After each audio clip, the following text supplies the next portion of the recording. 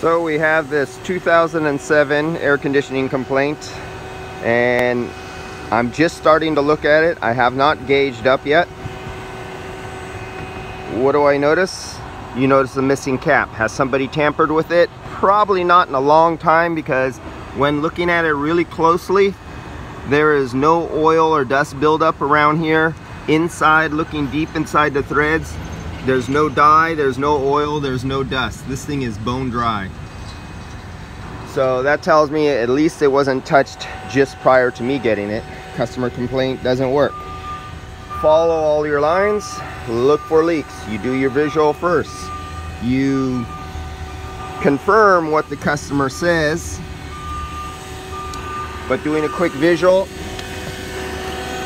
coming down here, and if you look, you see the oil spot there in the corner, right there. So we probably have some condenser tubes, unless it's that receiver dryer on top right where it connects. It has an O-ring. This has a few years on it, so let's see what our gauge pressures are right now. Like I do most every time, I always vacuum out my gauges all the time, fill them up with nitrogen between runs.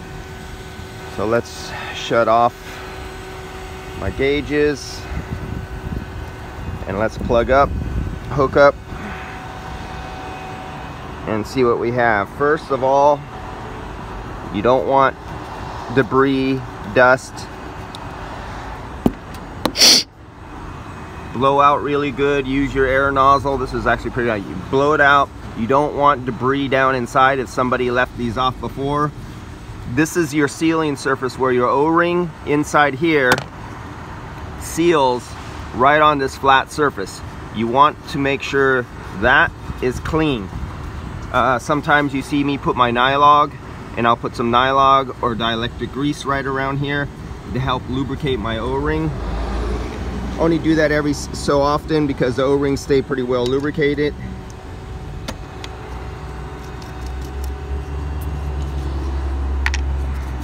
What's it look like in there? No dye, no oil, completely dry.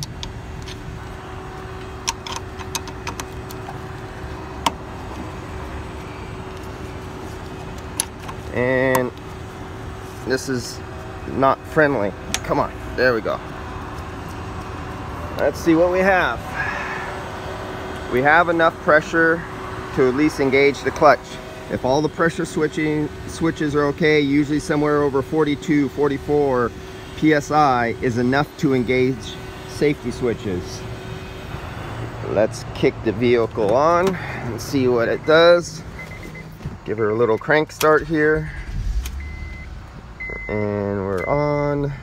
AC, passenger, cold, on. Says AC on. We should be operating. It's a mild day. It's only about 65 degrees. We have nothing. So it's a Honda, an Acura. Still have nothing. Oh, wait a minute. Did we have something? No, still have nothing. So, who's my culprit? Since it's a Honda and an Acura, we jump to our tried and true 8 out of 10 times. Right there. You see that snowflake? So you got a fan there. That one's for fan. You have a fan here plus the little snowflake label. You have for fuses MG clutch, and so that'll be your clutch right there.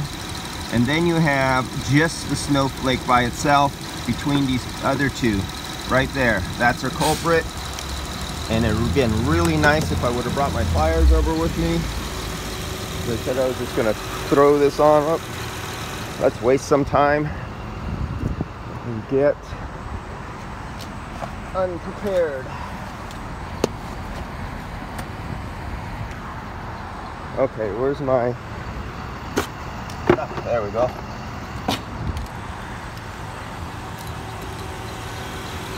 Not the ones I wanted to grab, but something's better than nothing. Can't find my needle nose. Okay.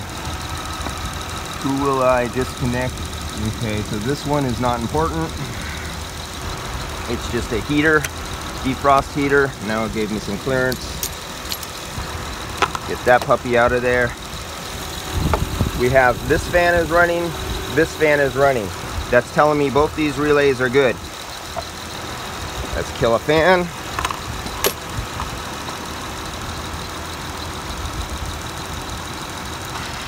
What do we hear? Hey, did you need a fancy scanner tool? See, yes, sometimes you will need other stuff, but let's watch. Listen. Bingo. Done. Okay, now, by the appearance of that leak down there, I'm gonna, let's say, assume. Ooh, look at these pressures. I could tell if I'm full or low. Yeah, right. So let's gauge up. Well, actually, you have hands and you have a brain. Yep, I'm low. Okay, you see, how the hell? Explain it to me. This gets into superheat, and I really have to do a more detailed, I'll try to exclude the math and make it really easy about exactly what the refrigerant charge and superheat and temperatures of lines going in and out. Like here is your line coming out of your compressor, the bigger one. The smaller one is the one coming out. So the bigger one comes from the compressor. That's the discharge. That's the high pressure gas. That's supposedly the liquid discharge from the condenser. And you hear I use the word supposedly because in an ideal world it's supposed to be completely 100% liquid, but that's not always true. And so there is a little thing you do about temperature and the inlet and outlet, and there is some average numbers, but that has been changing over the years with these high efficiency compressors and variable displacement, high efficiency variable displacement compressors and high efficiency condensers. Temperatures and pressures of inlet and outlet of condensers have been changing, and so some numbers that we're used to seeing no longer correlate anymore.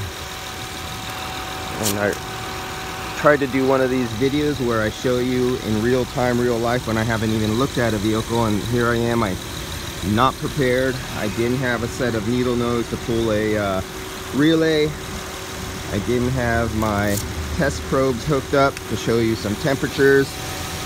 Not very friendly to get down there with these, but it's better than most. SLT, suction line temperature, not the most ideal location, but it's better than none. Ideal location would be right up there out of the evaporator.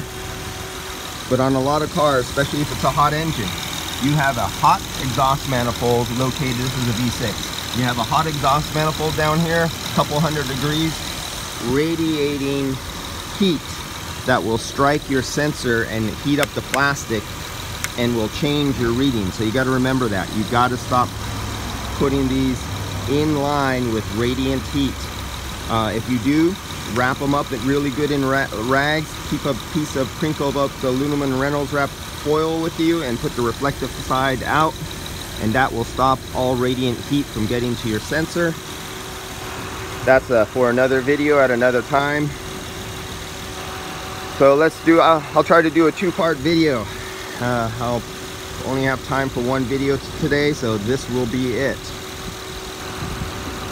This is video number 1. Now pay very close attention. Suction line temperature. This is the temperature coming out of the evaporator. This is the one where guys say if it's coming out cool out of your dash, that's good enough. Don't change it. You don't have to change for, let's see. I had a YouTuber, no, it's a forum guy. Somebody said, you never have to change AC. Only if it's not working, then you do something. He really wanted to argue this fact.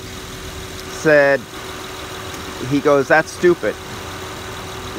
Sucking out all the gas out of the air conditioning and putting the gas back in is like changing air in a tire. You mean you have to tell us we have to drain the air out of a tire and fill it back up every now and then? You could tell how simple and how ununderstanding this person is. and he really wanted to push that fact home, that it's unnecessary to service your AC and drain it and refill it. So there's a circumstance with your superheat where you could get ample cooling out of the dash but have no cooling to your compressor, and your compressor starts overheating, breaking down to oil.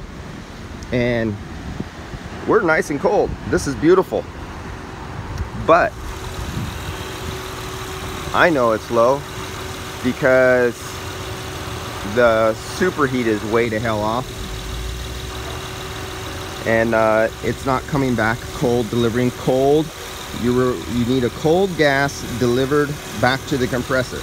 The manufacturers of the AC systems, the manufacturers of the AC system is not Honda, Toyota, Ford, Chrysler. They do not manufacture air conditioning systems.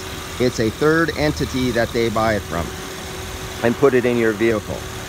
So the superheat is not just for cooling the passenger, but it's also to deliver an extra amount of refrigerant, enough left in the suction line for return to keep suspended in an aerosol the refrigerant oil. And it's cold, and a compressor has the heat of compression, a heat of friction, and if it's an electric compressor, you add on the heat of that inductive motor in there that's like a big radiant electric heater for your house. The motor windings of an electric motor are like that. So it needs a spray of cold refrigerant, and if you don't have enough refrigerant left over, it will not spray that nice cold refrigerant. Just like a can of aerosol can of oil like WD-40, you see that mist, you see that spray, and it has oil droplets in it, and they actually use refrigerant as propellant to carry, as a carrier to carry that oil. Well, that's what it looks like inside the suction line. If you could imagine somebody spraying WD-40 and it's coming back to your compressor, and as you know, you spray that can, the can gets colder as you keep spraying aerosol cans, and if you put your finger in the spray of a hairspray or an oil spray, it's cold to your finger. So that's what you're doing. You're constantly spraying WD-40 back down the line, I'm using a layman's term, very simple, into your compressor. When you allow your refrigerant level to draw, as this suction line temperature goes up, you get to a point where you no longer have enough refrigerant to cool off the compressor, and the compressor starts superheating. Then, because it's lack of oil and you're changing its compression ratio, on top of that, when the mass of the refrigerant gets so low, it no longer can keep the aerosol suspension of oil anymore, and the oil actually starts puddling back in the evaporator, and the oil starts retaining and staying in the evaporator. If you have a large truck with a rear air conditioning evaporator, it'll stay back there. And on trucks, the line will come down low, and it's usually a larger number 10 or number 12. On the older ones, it was number 12. And some manufacturers made this mistake. Their line was a number 12, was too big, and they couldn't keep the velocity of oil up, and so it would get logged and stay inside the line low under the frame of the truck, and it could not make its way back up and over to the compressor, and they would lose all the oil in the back, burn up compressors. Chevy learned this hard fact for a few years in some of their SUVs with dual air conditioning. So without the proper superheat and quantity of refrigerant, you're overheating the compressor, and you start losing oil retention to come back to the compressor itself.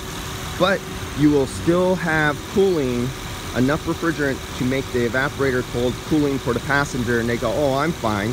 Yeah, you're fine, but your compressor is hurting. And so we got 143 because we only have one fan moving, because I sacrificed the fan relay for the AC.